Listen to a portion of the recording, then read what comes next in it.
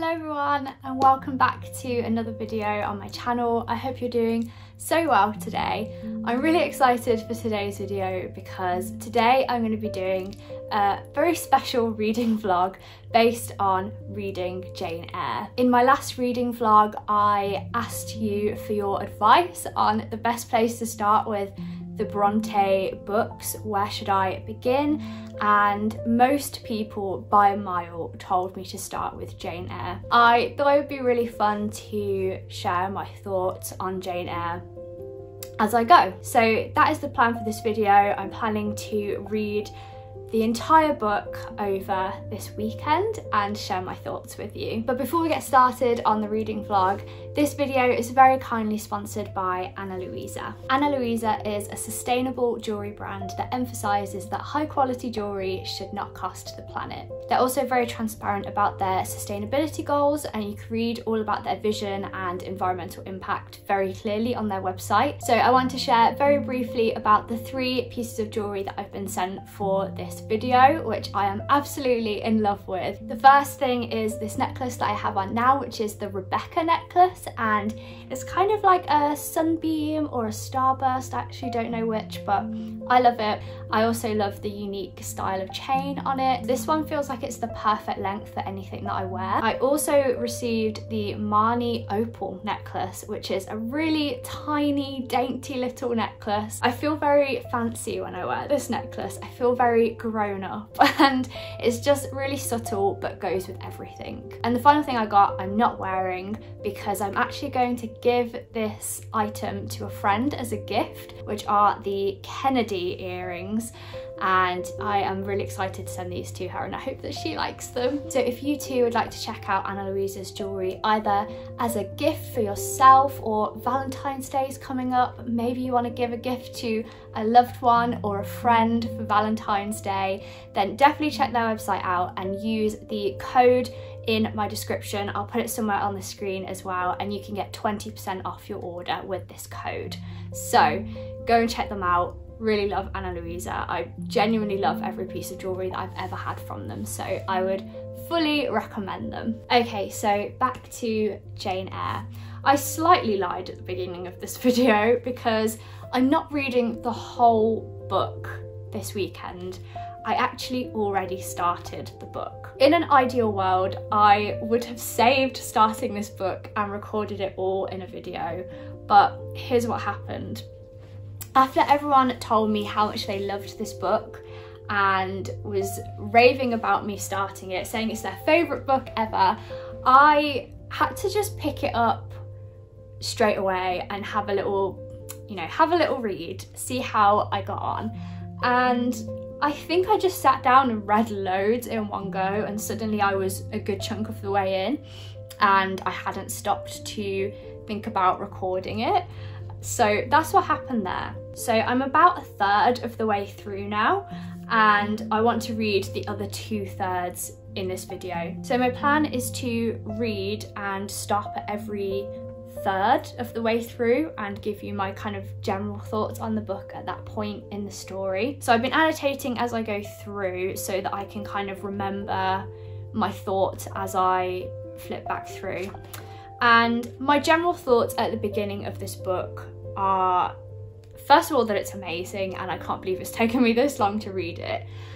Secondly, the writing in this book. I've heard that Charlotte Bronte's writing is very lyrical, but it's just so poetic and beautiful that it's taken me a long time to read each page. Not because it's hard to read, but just because it's so beautiful and I keep rereading the same sentences over and over. I'll give you some examples. In the very first chapter, she's describing the scene outside her window as she's reading. And she says, "At intervals, whilst turning over the leaves of my book, I studied the aspect of that winter afternoon. Afar, it offered a pale blank of mist and cloud. Near, a scene of wet lawn and storm-beat shrub, with ceaseless rain sweeping away wildly before a long and lamentable blast." And I just feel like in that one sentence, the bleak and cold and stormy kind of tone of the story is set, and in general, the kind of bleak and depressing tone of the story is really well done and really clear throughout the whole of this beginning part of the story. I also wrote around the 100-page mark that it feels like it's only at this point in the story, about 100 pages in, where things are starting to look a little bit hopeful. And I feel like reading 100 pages of suffering and pain really created a deep emotional connection in me as a reader towards Jane as a character. Jane's character prevails over all of this suffering, and she kind of shines through it in a way that in other books, that kind of 100 pages of suffering and depressing stuff would really drag the pace of the story down. But because of Jane's attitudes, because of the way she deals with scenarios, and just the way that she carries that depressing plot through, it makes it feel not slow and boring, but kind of almost fast-paced, even though it's not. Another sentence I really love is where Jane is observing a friend at her school who is quite a plain and ordinary looking girl, but when she begins to speak, it's like her beauty shines through her words. And the way she describes this is, "Then her soul sat on her lips and language flowed." And she kind of describes her radiance and beauty through the language that comes from her mouth, and I just love it. It's just so beautifully described. And I think that's my general feeling at the moment, that it's just beautifully written, the tone is perfectly set, and Jane as a character is a real delight to read from the perspective of. So yes, I hope that you really enjoyed this video and enjoy hearing my thoughts about Jane Eyre. Go and get yourself a comforting warm drink and get cozy, because this may be a fairly long video, and let's get reading.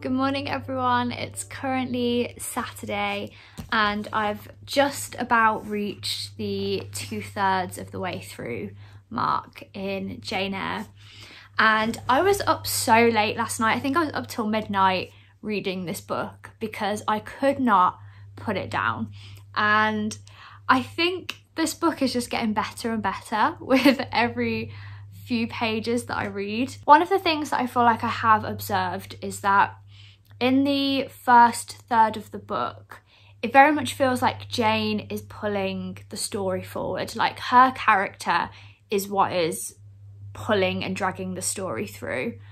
Whereas in this second third, it sort of feels more like the story is pulling Jane through, and it's more sort of things that are happening to her. The first third of the book is very much about who Jane is when things are depressing and when things are hard, whereas this second third of the book, it feels like things are going a bit better for Jane. She's getting a bit more, she's getting noticed for who she is. She is getting to do a job that feels fulfilling to her. She is getting some truth where there were lies and hidden things before. And now we're getting to know who Jane is when things are going a bit better, when things are kind of going well. And I'm really, really intrigued for this last third. I know how Jane Eyre, like I know the plot twist in Jane Eyre, and I know it's probably about to come any moment now. And I'm just excited to see how that unfolds. The language is so romantic at this point. Oh, the descriptions of love and that kind of soul connection that you can have with a person that transcends your experiences and your appearance and your background. I just think it's described so well. I feel like there's so many quotes from this book that I could just stick up on my wall. Basically, my plan for the rest of the day is to read this book. I don't have any other plans today, so I'm hoping to get at least another 100 pages or so, and then tomorrow on Sunday to actually finish this book and give you my final thoughts. So yes, I won't say anything more at this point, and I'll check in a final time once I have finished Jane Eyre with all of my final thoughts.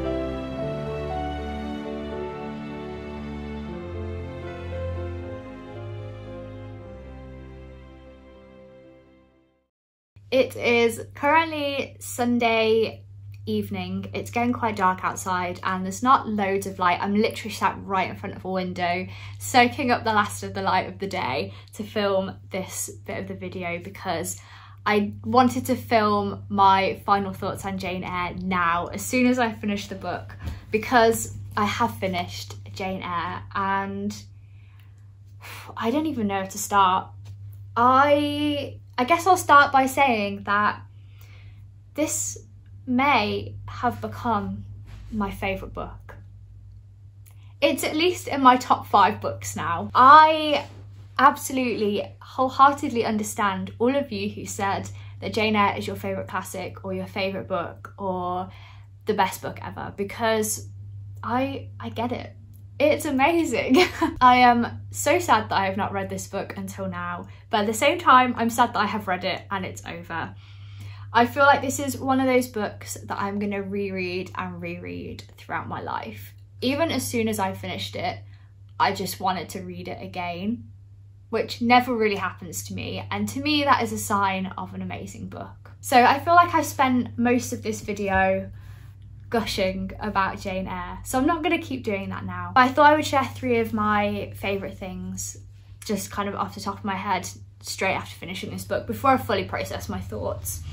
that were kind of my 3 favourite things from reading this book, and I guess reasons why I think you should read it if you haven't already. First of all, Jane is such a powerful character and such a powerful narrator of this story, but she's powerful in a very quiet and independent kind of way. She struggles, she's not perfect, but she has this wisdom that is beyond her years. I think for the majority of the book she is 18, 19 years old, and most of the characters around her are older than her, and yet she is consistently called to draw upon this deep inner strength that she has to counsel others, to resist the temptations that others present to her, and to stay true to herself. Others in this book try to make decisions for her, try to carve out a path for her,